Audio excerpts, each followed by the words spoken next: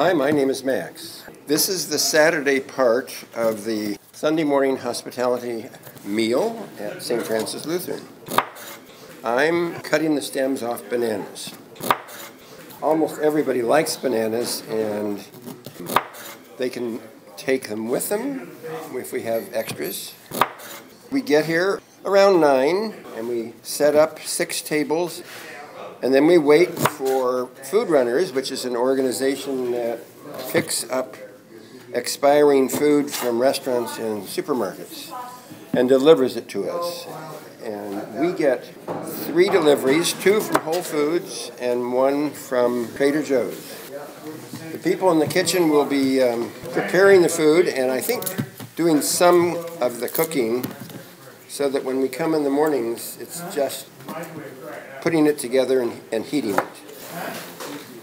I think this is what the church should do. Feeding the hungry is sort of all over the gospel. And it began with just coffee and donuts. That was a long time ago. It's about 15 years ago.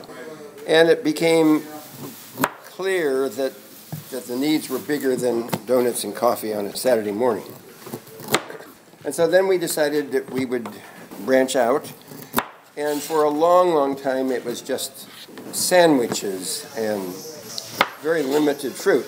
And I think it was appreciated, but it didn't approach what we're doing now.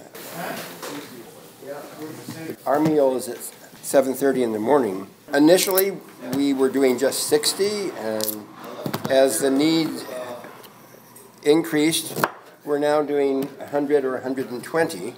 And truly homeless, my guess is less than a quarter of that. So we get a lot of people who live in SROs and who are poor and see this as a way of surviving. And recently we're starting to get families with young kids. I know a fair number of them by names. I know almost everybody who takes sugar, how many sugars they want. They rave about our coffee. Our coffee is full-strength Lutheran coffee.